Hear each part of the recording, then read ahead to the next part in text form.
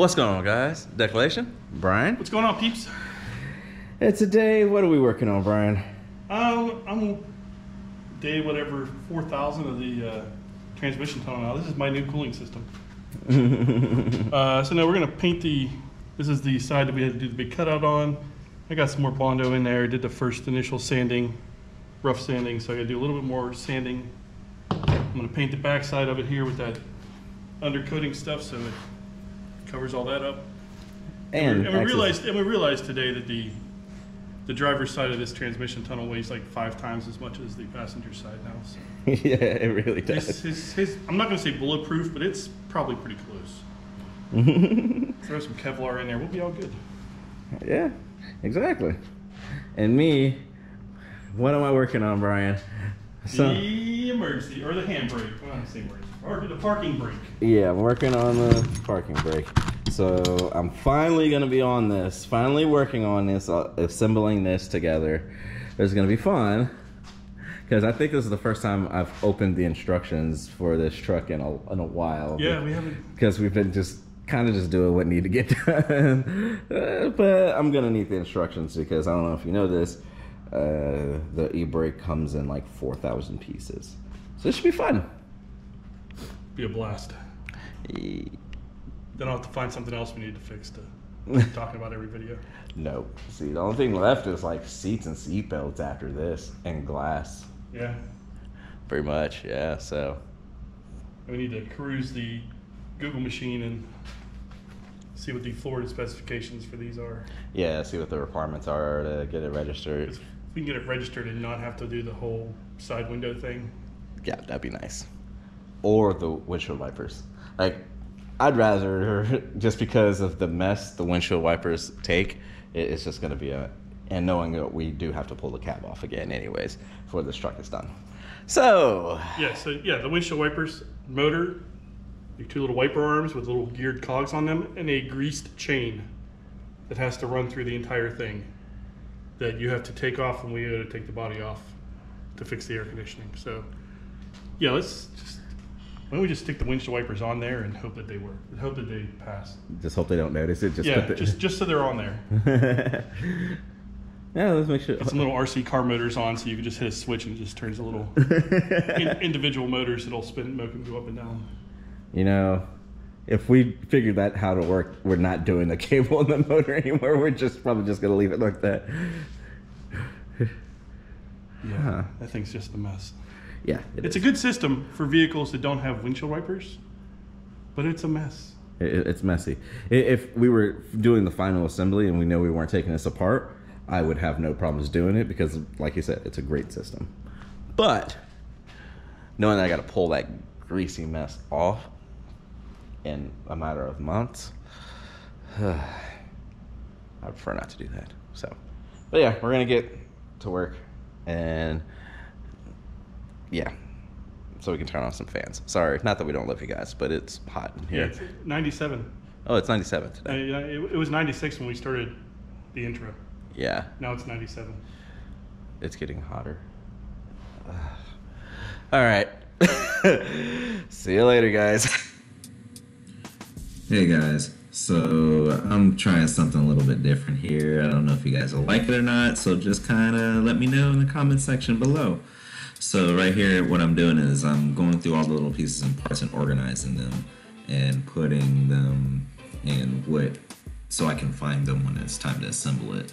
And then I just went and grabbed the tools. And you need one thing about the Factory 5 instructions, they really are pretty good about telling you what tools you need per step. So I'm just going through figuring out, trying to piece it all together, see what part goes where. This is one of the few parts in the manual that are extremely detailed. The manual does vary between slight detailed to very, very well detailed. This was actually one of the more well detailed set of instructions that it had. Yes, that is a big mallet. I was just pushing it in a spring pin very carefully. I wasn't slamming down on it, but yeah.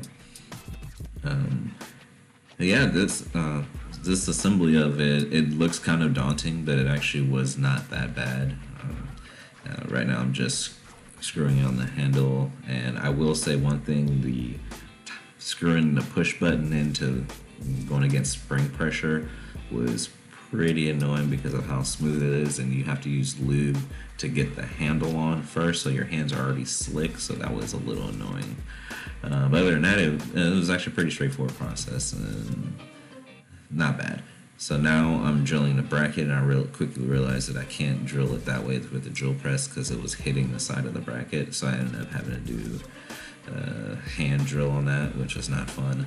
And this is the clevises to fit the actual e-brake cables, so I'm drilling those out so I can fit the e-brake cables in there, because I have the stock ones from a 11 GT Mustang. Now we're just lifting the truck to bolt down the e-brake handle on the bottom side of the truck. Man, this lift has come in quite a lot of handy, just with everything that's been going on. Now Brian putting in some overtime. He is in the shop now, finishing up working on the trans tunnel to try to get it ready so we can lay carbon fiber on it. So that's him just sanding it, getting it down. As you can see, the cloud of body fill is surrounding him. Always make sure you wear your breathing protection, people. Hey, what's going on, peeps? It's just me today, or right now. Gary's busy. I was putting some overtime in. As you can see there, working more to had to do some more cutting on this cover here to get it over the trans tunnel, to get it over and make room for the handbrake that we put in there, emergency brake, parking brake, whatever you guys want to call it. And there's a boot that goes with this, so we should cover up most of that, and then I can just seal in the rest. But now that all the holes are cut, everything's ready to go, I will be adding the fiber, or carbon fiber, to the two pieces. You saw me earlier sanding down that other one. We'll go take a look at that one. Oop, there's a hose there. Doing a walk around. And no, I don't have the fancy thing on, so if it's a little shaky, it's a little shaky. But that should be it. Yeah, there are a little bit of, there's a few rough spots in there, but it's more or less ready to have the carbon fiber blanket put over the top of it and epoxied in, and which should cover up. The epoxy will fill in most of the little holes, and we should get a nice flat surface with it. And this is by his feet all the way under the dashboard, so if it's a little messy right there, I don't think anybody's gonna notice. Welcome back, guys. Brian? What's going on, peeps?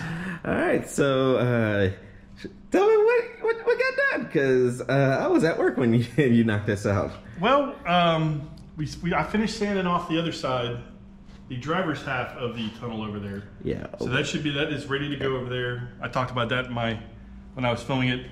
And then you saw me messing around with the lift. What I did is I had to come over here and put the passenger side in and make the cuts to go around the freshly installed parking brake handle.